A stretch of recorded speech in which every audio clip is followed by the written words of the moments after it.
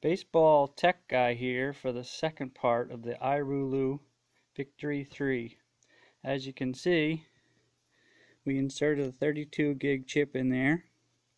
We have in the 4G slot, which is a regular SIM, we're using an adapter to go from a nano SIM to a regular SIM.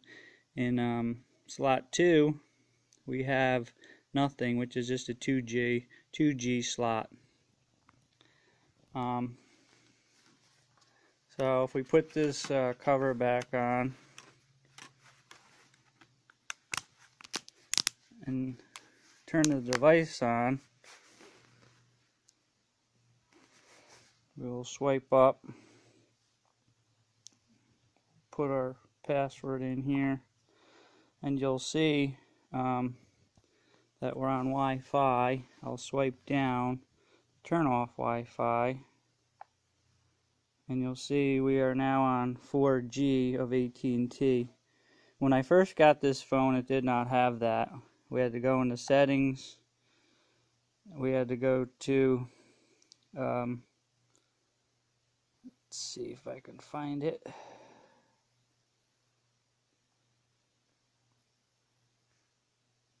It's at the top. SIM cards. Let's see, we can go back here. More. Cellular networks.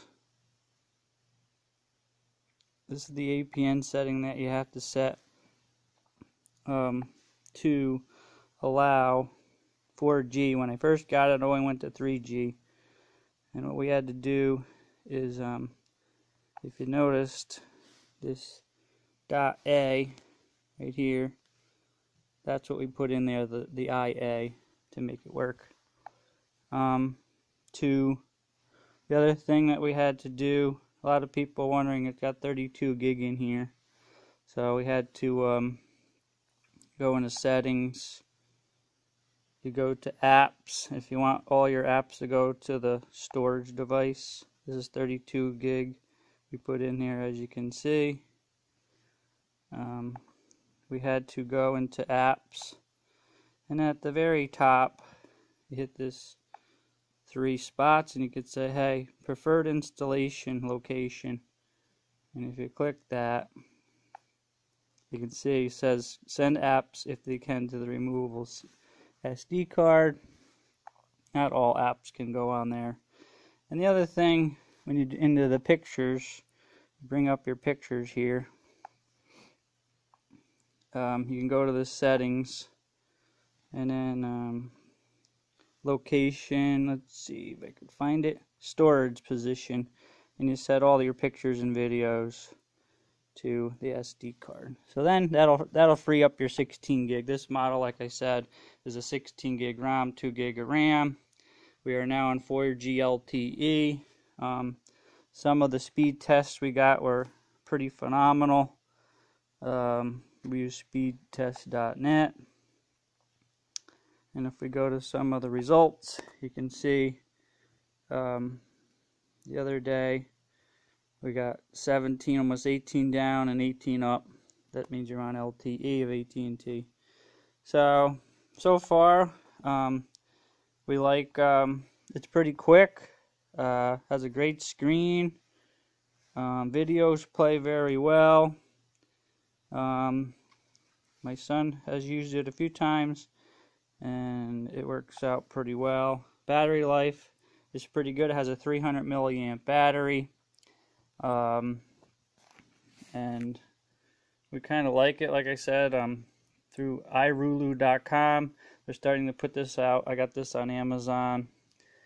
It's $199 for the 16 gig, 2 gig of RAM, or I believe it's $159 for the 8 gig and 1 gig of RAM.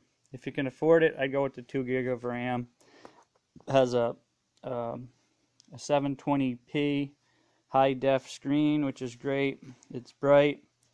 Some of the pictures and videos we took were pretty good. Let me see if I can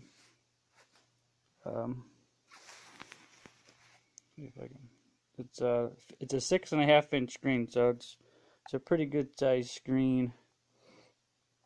Here's one of the pictures we took. We'll go back and let's see if I can bring up the video. Here's a little video I took with it. You can see it's pretty good. I can upload these videos so you can see. Actually, video mode's very good. Pictures, low light is sometimes a little tough. The video takes very good videos. Everything else is very good. If you go into settings, this is actually running lollipop of. If you go to the about here, and as you can see, we're running 5.1.1 of Android lollipop, which is very good. The iRULU V3. It's a Qualcomm processor, so that's pretty good. I did the AT&T benchmark too, and we'll take a look at that really fast. And some of the scores, it got 21.416, which ain't too bad. Ain't the fastest thing in the world, but for an unlocked GSM phone, not bad. Here's some of the settings you can see. Qualcomm Snapdragon 410 has an Adreno 305 resolution, 13.1 megapixel rear camera, has 2 gig of RAM, shows you the storage in there. CPU is 64-bit, which is nice. It does have a density of 320, which ain't bad. It's a pretty bright screen. 5 megapixel front camera. Here's some of the other information. It doesn't have NFC support, as you can see. These are some of the things. It has the accelerometer, a light sensor, proximity sensor, so on and so forth. But for $199 for an unlocked GSM phone with AT&T LTE network, it's a great phone. Very good. Talk to you later.